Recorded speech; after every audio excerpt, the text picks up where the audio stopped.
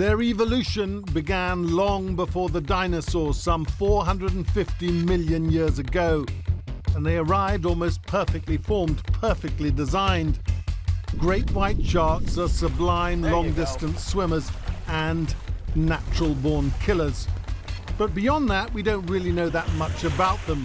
Where they go, where they mate, where they feed. But with modern GPS and acoustic technology, that has all begun to change. We've joined a special expedition trying to unravel the mystery of the great white shark.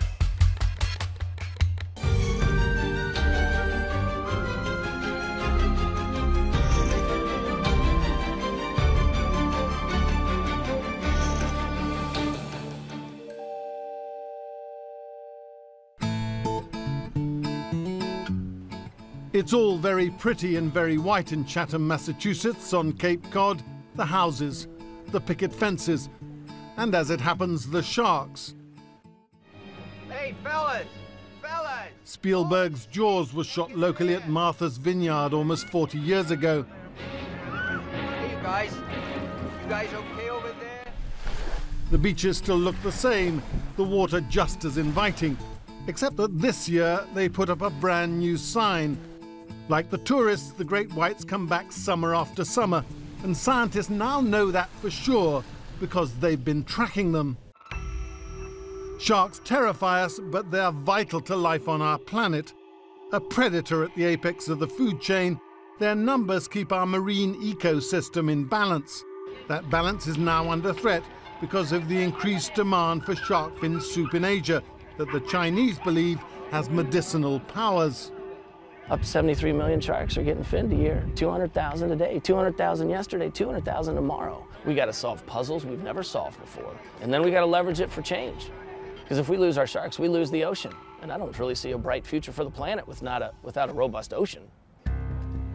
We joined OSearch, a team of American scientists and fishermen, on an expedition to tag great white sharks. You remember that line from Jaws? You're going to need a bigger boat? Well, the advice has apparently been heeded. At anchor, an old Alaskan steel-hulled crabbing vessel, the OSearch. Perfect. When it comes to the Atlantic Ocean, we don't know the answers to the simplest of questions. We don't know their mating activities. We don't know their pupping activities or where those activities occur. We don't know, for instance, how far they dive, how deep they go in the Atlantic. We don't know how fast they swim through the water. We don't know where they are in between, so we can look after them or put a plan together for their future.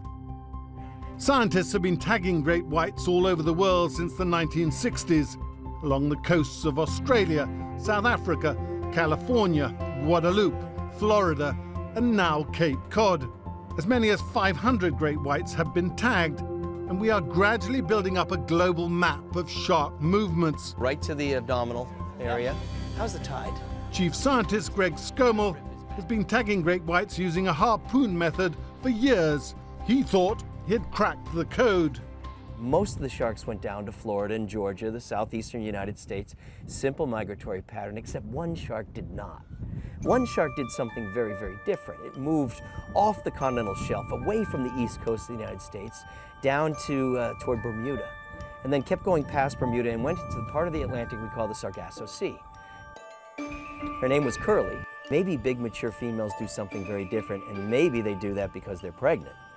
And so that kind of opened a can of worms for me. You know, I had to go about tagging additional fish. He's coming under the boat at it, Brett. Chris Fisher began OSearch in 2007 and names every shark he tags. So far they've tagged 66 great whites.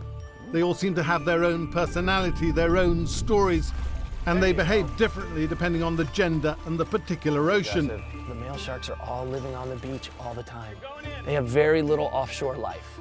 While the female white sharks, they can travel 1,000 miles a month, month after month after month. And they have this small coastal portion of their life when they come together with the males. But when they leave, they go offshore. They wander way out over to Madagascar and even to the east of Madagascar, out into the middle of the Indian Ocean. And they hang around out there for months and months and months. What are they doing out there? Are they out there gestating their babies?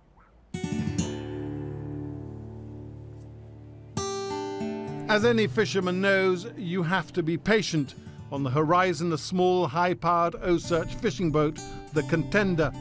If a great white was to be caught, they'd catch it and bring it to us. After 16 days out at sea, they'd only caught one shark. 6 sun-beaten hours without any word of a bite. We were resigned to just learning from the experts. But when you have that animal in front of you alive, you know, kind of it coming to your world, you just get a whole new perspective of how big this creature Hang on a is. sec. What is going on? What? What's that? We're hooked up. We're hooked up. That's We're critically hooked up. important. We're Seriously, hooked up is the we're- best words I can hear right now. Who told me that? What's going on here? No wonder I missed a call from Fisher.